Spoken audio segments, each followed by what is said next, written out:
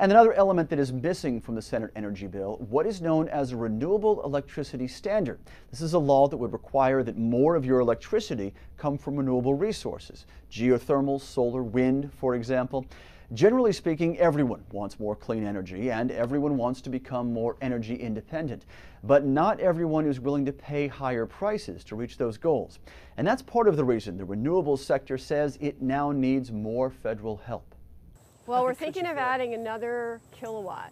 4 years ago, Arlington resident Monique Hannis decided it was time to change. This was one thing that we could do as a family to make a difference. $25,000 later, the Hannis family had a solar photovoltaic panel system converting the sun's light into electricity and a solar thermal system heating the home's water.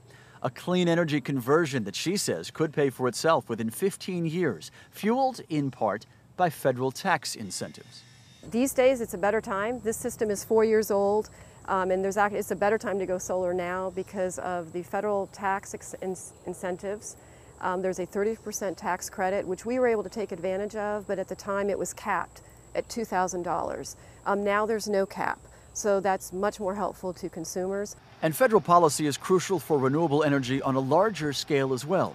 Electricity generated by what are called conventional sources, that is coal, natural gas, nuclear, that power is still less expensive than electricity generated by solar and wind. These renewable resources are clean, but both require backup capacity, something to generate power when the wind doesn't blow or the sun doesn't shine. Mike Garland heads up Pattern Energy, a leading wind and transmission company. I agree that on the surface that it appears that some renewables, particularly solar right now, but those costs are coming down. I would disagree. I'd say with reasonable tax benefits associated with wind that were cost competitive against most of the other resources.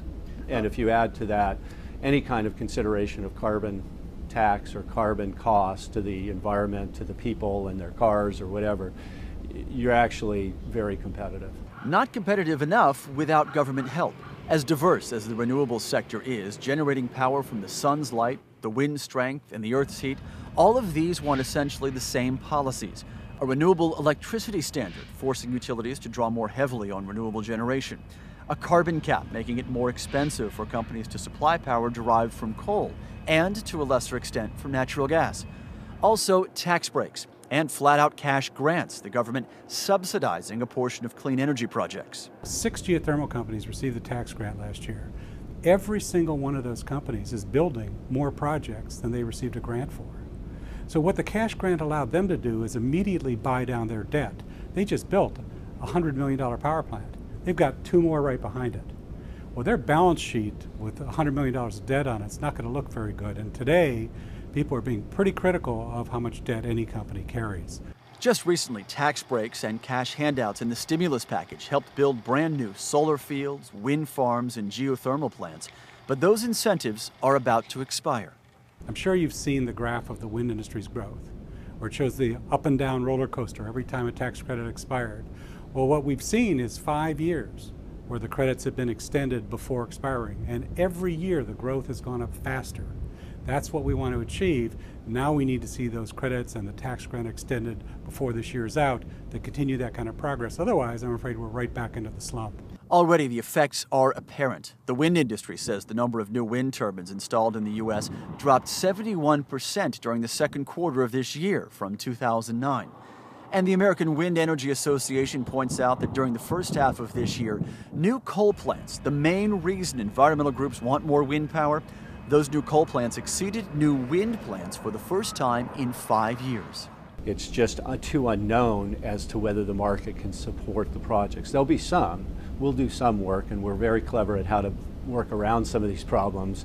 But the reality is when you have your core tax structures falling apart, it's hard to, in a short period of time, recover from that. So the majority of the industry is going to have a very hard time moving forward on new projects next year. Have a dual purpose. Monique Hannis is in that majority, not only as a solar energy customer, but also as a solar energy employee. You see, Monique works for the industry's trade association, and she too is asking for federal help. The biggest impact is going to be on the financing side. So having policies that support domestic manufacturing, and that support the financing. Loan guarantee is another program that's been very helpful and allows large projects to also access competitive financing options. Now, I do want to point out that Monique joined the Solar Association only after she and her family installed those solar panels on their home. Monique tells me she was just so enthusiastic about her turn to clean energy, she actually sought out a position within the solar industry to advance the cause she sees as so important.